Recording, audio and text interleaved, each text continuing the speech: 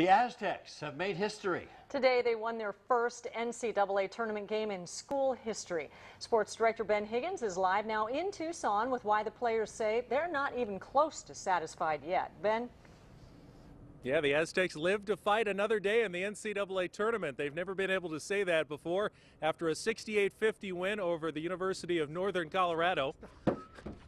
Oh, they think they still have some unfinished business here in Tucson. The Aztecs did what they've done all season, enough to win.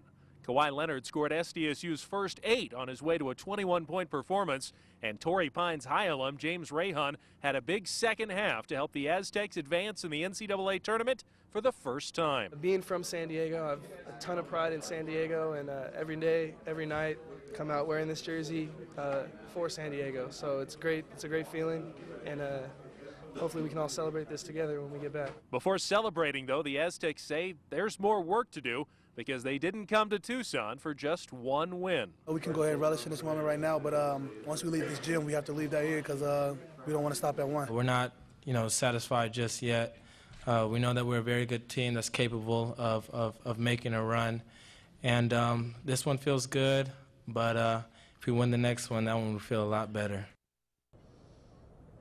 Back live here in Tucson, and just barely, the Aztecs advance to face Temple University on Saturday, the 7th seed. They still haven't announced when that game will be played, although you can figure it'll be sometime in the afternoon or the early evening.